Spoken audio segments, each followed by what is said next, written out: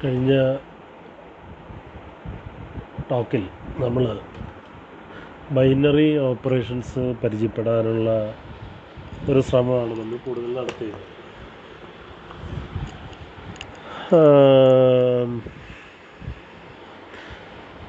നമ്മളതിന് ഒരുപാട് അതിൻ്റെ ഡെഫിനിഷനും അതിനോട് ബന്ധപ്പെട്ട ചില എക്സാമ്പിൾസുകൾ നമ്മൾ വിശദീകരിക്കേണ്ടത്.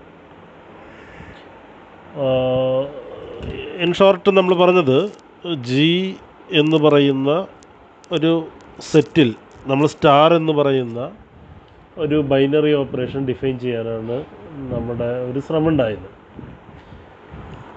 ആ സ്റ്റാറിനെ നമ്മൾ ബൈനറി എന്ന് പറയുകയാണെങ്കിൽ സ്റ്റാർ എന്ന് പറയുന്നത് ജി ക്രോസ് ജിയിൽ നിന്ന് ജിയിലേക്കുള്ള ഒരു ഫങ്ഷനാണെന്ന് പറഞ്ഞാൽ ഇപ്പോൾ ജി ക്രോസ് ജി എന്നുള്ള ഫംഗ്ഷൻ ആയതുകൊണ്ട് ഏത് രണ്ട് എലമെൻ്റ് എടുത്താലും അതിൽ ഇമേജ് ഉണ്ടാവണം, ആ ഇമേജോ ജിയിലുണ്ടാവണം. ഇതൊക്കെ വളരെ പ്രധാനപ്പെട്ട കാര്യങ്ങളാണ്. അപ്പോൾ പലപ്പോഴും നമ്മൾ ഈ സെറ്റ് എന്ന് പറയുമ്പോൾ നമ്മൾ ബേസിക് സെറ്റ്സിനിൽ മാത്രം നിൽക്കുന്നത് അത്ര നല്ലതല്ല. ഇപ്പോൾ ആറ് സെഡ്, അതായത് നാച്ചുറൽ നമ്പേഴ്സ് അല്ലെങ്കിൽ ഇൻറ്റിജേഴ്സ്, റിയൽ നമ്പേഴ്സ്, അതുപോലെ തന്നെ ബേസിക് ഓപ്പറേഷൻസിൽ മാത്രം നിൽക്കുന്നത് അത്ര ഭംഗിയല്ല. ഇപ്പോൾ പ്ലസ്, മൈനസ്, അല്ലെങ്കിൽ സബ്ട്രാക്ഷൻ, ഡിവിഷൻ, അത് അങ്ങനെ ഒന്നുമല്ല, മൾട്ടിപ്ലിക്കേഷൻ അങ്ങനെ മാത്രമൊന്നുമല്ല. അപ്പോൾ നമ്മൾ കുറച്ചും കൂടി ജനറലൈസ്ഡ് ആയിട്ടുള്ള സെറ്റ്സുകളും ജനറലൈസ്ഡ് ആയിട്ടുള്ള ഓപ്പറേഷൻസൊക്കെ പരിചയപ്പെടുന്നതും വളരെ ആവശ്യമാണ്. ഇന്ന് നമ്മൾ ഇതിൻ്റെ അടുത്തൊരു ഘട്ടത്തേക്ക് പോവുകയാണ്. ഇപ്പോൾ സ്റ്റാർ എന്ന് പറയുന്ന ഒരു ഓപ്പറേഷൻ നിങ്ങൾക്ക് അവൈലബിൾ ആണെന്ന് ഇരിക്കട്ടെ. ഈ ഓപ്പറേഷൻ എപ്പോഴാണ് അസോസിയേറ്റീവ് ആവുക? അപ്പോൾ അസോസിയേറ്റീവ് ആവുകയാണെങ്കിൽ the definition is very simple. നിങ്ങൾ 3 എലമെൻ്റ് എടുത്താൽ A star B star C equal to A star B star C ആവാം. അതായത് ജിയിലെ ഏത് 3 എലമെൻ്റ് എടുത്താലും ഇത് ഹോൾഡ് ചെയ്യണം എന്ന് പറഞ്ഞു കഴിഞ്ഞാൽ, ഇപ്പോൾ 3 എലമെൻ്റ് എടുത്താൽ എങ്ങനെയൊക്കെ നമുക്ക് കമ്പ്യൂട്ട് ചെയ്യാൻ പറ്റുള്ളൂ? ആദ്യം എനും ബീനും ഓപ്പറേറ്റ് ചെയ്തിട്ട് വേണമെങ്കിൽ സീനെ ഓപ്പറേറ്റ് ചെയ്യാം, അല്ലെങ്കിലോ ബീന് സീനെ ഓപ്പറേറ്റ് ചെയ്തതിന് ശേഷം അതിനെ എ ആയിട്ട് ഓപ്പറേറ്റ് ചെയ്യാം, 2 എണ്ണമായിട്ട് ഓപ്പറേറ്റ് ചെയ്യുന്നത് നമുക്കറിയാം. അപ്പോൾ പക്ഷേ അങ്ങനെ 3 എണ്ണത്തിന് ഓപ്പറേറ്റ് ചെയ്യാൻ 2 തരത്തിലേ സാധിക്കുള്ളൂ. ഇത് രണ്ടും ഒരേ തരത്തിലാവാം. അങ്ങനെയാണെങ്കിൽ നമുക്ക് വെറുതെ എ ബി സിന്ന് എഴുതിയാലും മതി. കാരണം എന്താ, എ ബി സിന്ന് എഴുതുമ്പോൾ വേണമെങ്കിൽ നമുക്ക് സംശയം ഉണ്ടാവാം, ആദ്യം എ ബിനെ ഓപ്പറേറ്റ് ചെയ്തിട്ട് സി ആണോ, അല്ലെങ്കിൽ എനെ ഓപ്പറേറ്റ് ചെയ്ത് ബി സിനെ ഓപ്പറേറ്റ് ചെയ്തിട്ട് എ ആയിട്ടാണോ ഓപ്പറേറ്റ് ചെയ്യണത്? പക്ഷേ ഇത് പറയുന്നത് 2 ഈക്വലാണ്. അങ്ങനെ ആവുകയാണെങ്കിലാണ് അസോസിയേറ്റീവ് എന്ന് ആ ഓപ്പറേഷൻ നമ്മൾ പറയാം. ഉദാഹരണത്തിന് നമ്മുടെ നാച്ചുറൽ നമ്പേഴ്സിൽ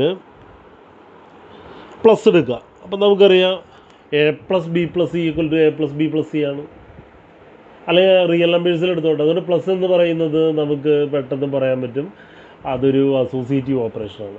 അതുപോലെ സംഖ്യകളുടെ സാധാരണ മൾട്ടിപ്ലിക്കേഷൻ എന്ന് പറയുന്നത് നമുക്ക് പറയാൻ പറ്റും അസോസിയേറ്റീവ് ഓപ്പറേഷനാണ്.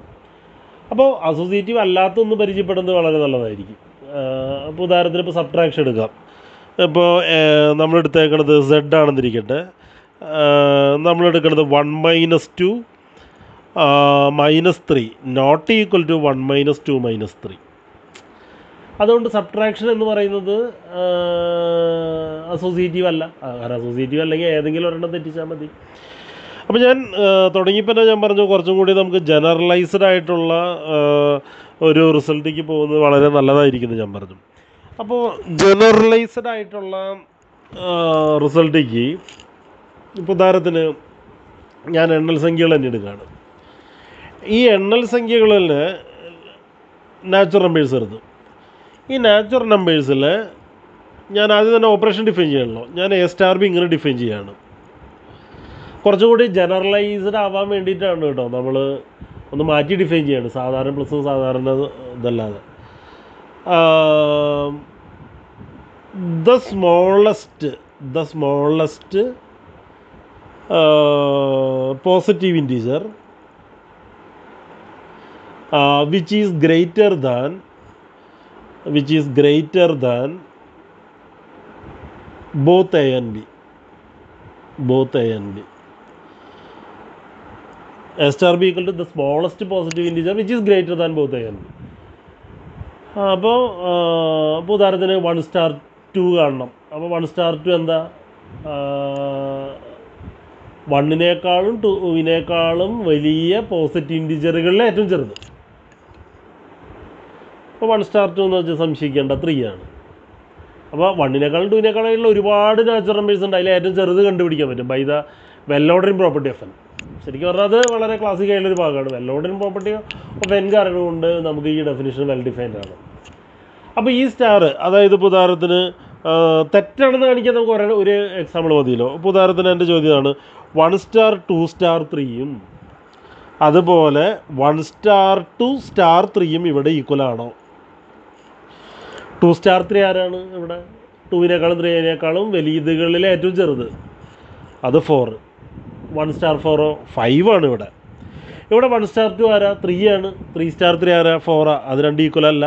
അതുകൊണ്ട് ഈ ഓപ്പറേഷനോ അസോസിയേറ്റീവ് അല്ല. അപ്പോൾ അസോസിയേറ്റീവ് ആയിട്ടുള്ളൊരു ഗുണം എന്താണെന്ന് വെച്ച് കഴിഞ്ഞാൽ, അസോസിയേറ്റീവ് ആണെങ്കിൽ ഇങ്ങോട്ട് നമുക്ക് ഇങ്ങനെ ഏതാദ്യം ഓപ്പറേറ്റ് ചെയ്യണമെന്ന് പറയണമെന്നില്ല.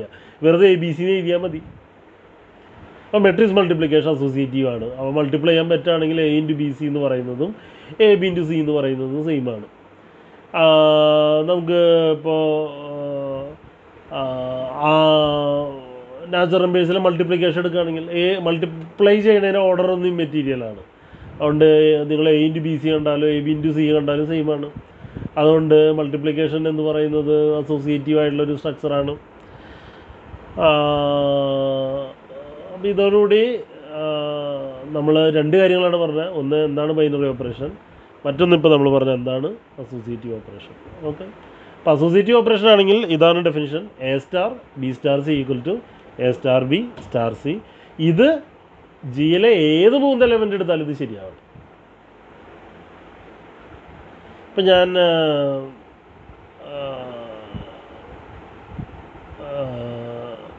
ഇതിന് കുറച്ചുകൂടി ഞാൻ ഇപ്പോൾ ഒരു ഹോംവർക്കായിട്ട് നമ്മൾ പറയണമെങ്കിൽ, ഞാൻ ഇപ്പോൾ